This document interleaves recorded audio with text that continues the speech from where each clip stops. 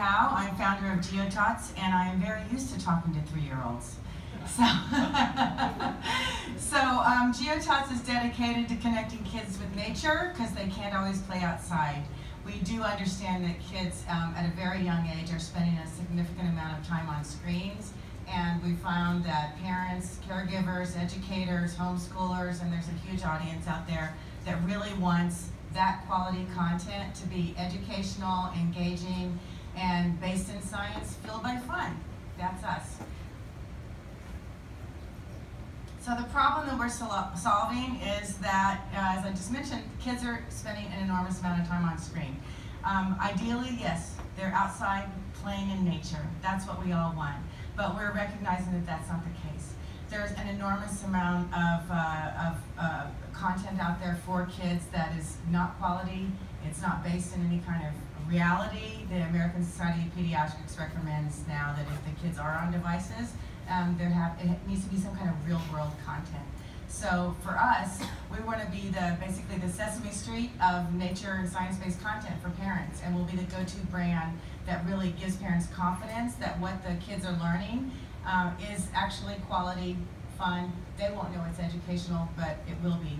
We consult with leading scientists to make sure that all of our flora and fauna, body parts, really a thoughtful approach to making kids entertainment so that the kids kind of absorb this information.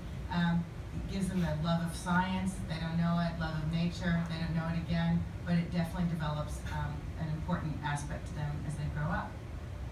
So in this photo, I just want to point out, this is kind of a typical scenario for a mom with many kids. She wants to have quality time with one. What are the other ones doing? So we're that solution. So there's this problem.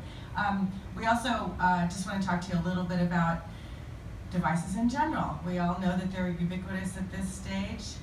Peace, 2 minutes. What? Okay.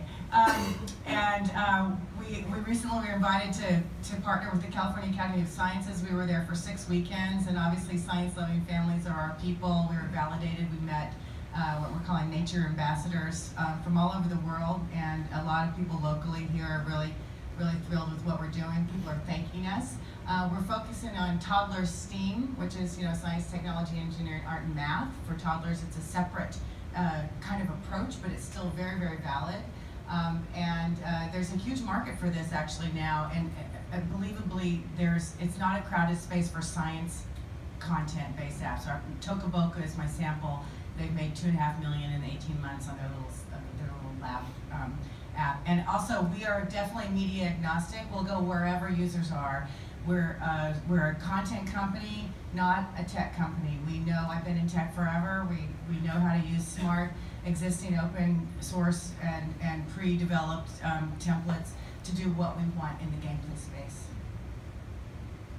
So our team is brought together with people that have passion for what we're doing, but also we're a for-profit company. So don't put a lens on kids and apps. That's really not us. We're definitely about making money at the end of the day. So I was a hiring manager with a gaming company right when the app stores opened in 2008 with a $10 million SoftBank investment. I grew a team. We made successful apps. And our illustrator, Chuck Whelan, is a very successful board game designer and illustrator. We've got an active science teacher with Helena Carmina. We've got public relations. We're ready to roll. We need capital to implement our marketing strategy. And our developer, Laura Tallardy, her apps have been downloaded over 1 million times on the app stores. So we definitely have a go-to-market strategy. Right now we're waiting for capital to expand. We've got one product on the market called Be a Maze, and it's mazes that teach the different roles that bees play in the beehive. We kind of went with the lowest hanging fruit. Bees are awesome. There's a lot of buzz about bees. It's on the App Store now.